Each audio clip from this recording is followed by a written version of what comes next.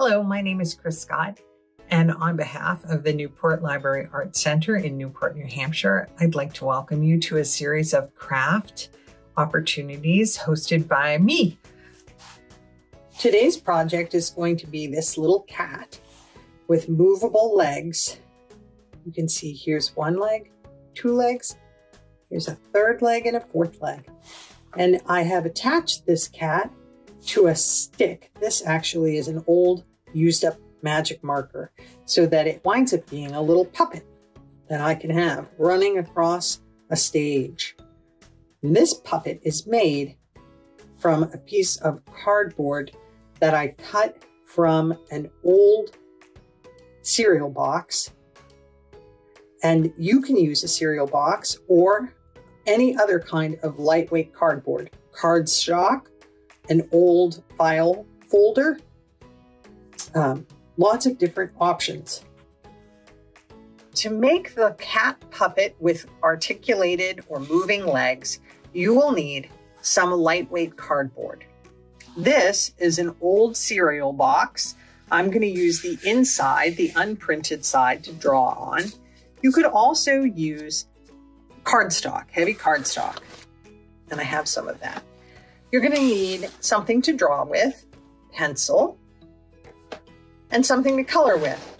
I have some markers and some colored pencils here, but you could also use crayons or paint. You could use all of those things at the same time. You're going to need a pair of scissors. And then to keep the legs attached to the body, I like to use paper fasteners. I'm going to show you the side of the box. These are called Clip-O fasteners, and I call them paper fasteners. And this is how they work. They have a little head on top, and then they have this long two pieces attached to them.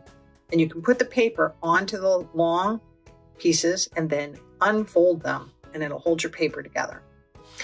You can get these at office supply stores or usually at the art supply store. But if you can't find any, you can also use a couple of buttons to make a cat with four legs. You would need 4 buttons and a needle and thread. It's helpful with the fasteners to have a hole punch, but you don't absolutely need one. To begin, I've taken a piece of cardstock and I've folded it in half. I'm going to cut it in half because that's a more manageable size.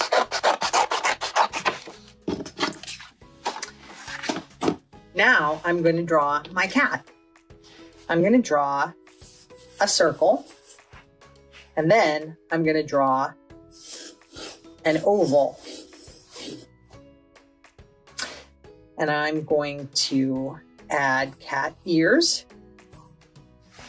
And I'm going to add a cat tail. And then I'm going to connect the head and the body. I'm going to connect the head over here in the body so it looks more like a cat.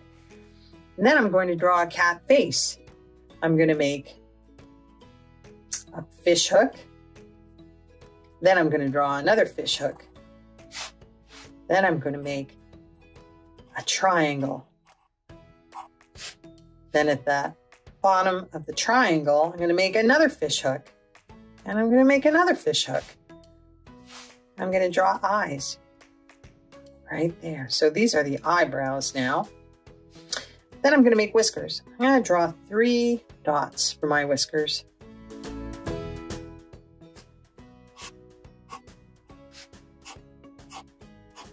That looks like a pretty happy cat. I'm going to make the insides of the cat ears. Usually that part is pink. So I have my cat body drawn, and now I'm going to draw my cat's legs. So I'm going to take this other piece of paper And I'm going to draw 4 cat legs like this.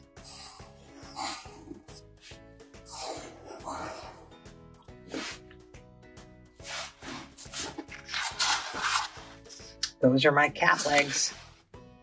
Here are my cat paws with little cat toes. Just like that. Cut out most of my cat's body, but I thought I'd leave this piece of the tail to show you something. Sometimes when I cut and I'm really cutting something that's a hard shape, instead of moving my scissors around, I will move the piece of paper so that I can cut more easily the shape that I want to cut. There we go. So now I have my cat body cut out, and I have my 4 cat legs cut out as well. I'm going to put the front cat legs on with a hole punch and a fastener. So I'm going to put a hole right where I think the front legs should go on the cat. And then I'm going to take my 2 cat legs and I'll stack them up. And I'm going to put a hole right through the center of those. You can see that. And I'm going to take a paper fastener and I'm going to have it pointy like this. And then I'm going to stack my legs, one on top and one underneath. So one on top of the cat body, one underneath the cat body.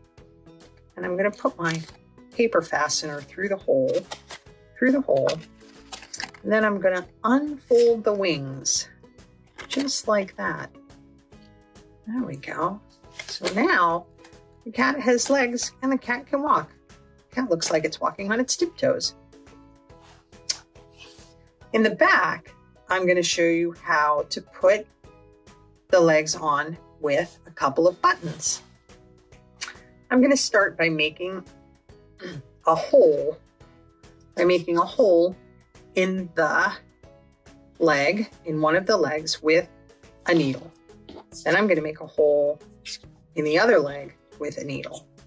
And then I'm going to make a hole in the body of the cat where I think the legs are going to go.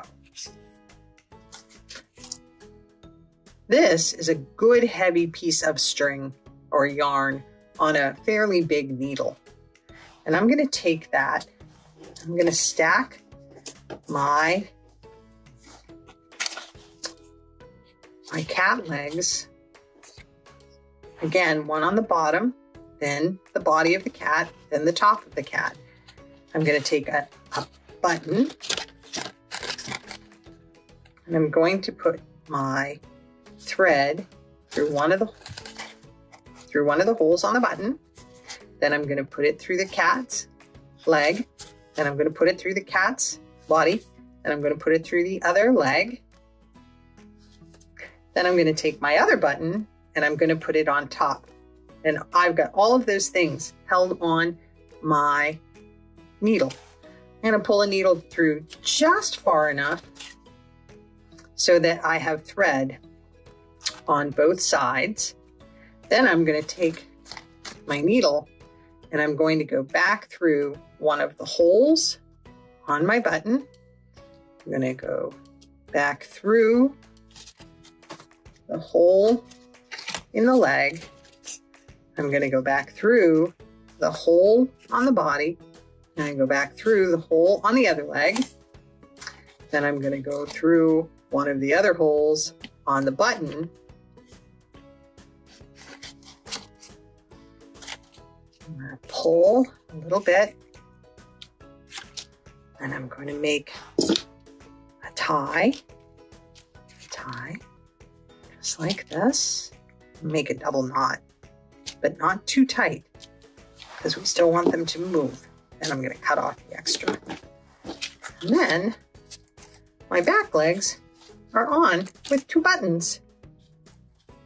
So there's the front button, there's the back button, the knot in the string, and the legs. My happy cat needs to be colored in. I think I'm going to make my cat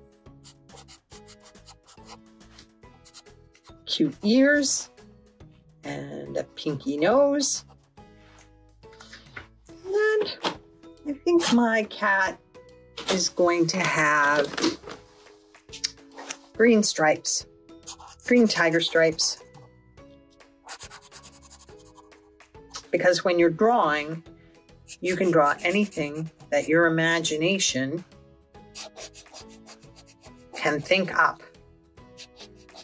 So my cat is going to have green tiger stripes.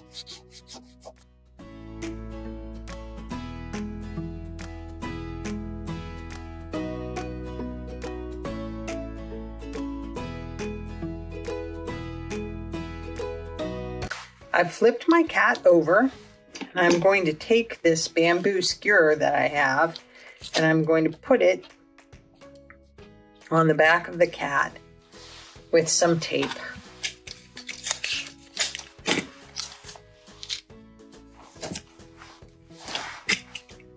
Here's one piece of tape. I think I'm going to use 2 pieces of tape. There she is. She can run and play. Maybe she and the other cat are running and playing together.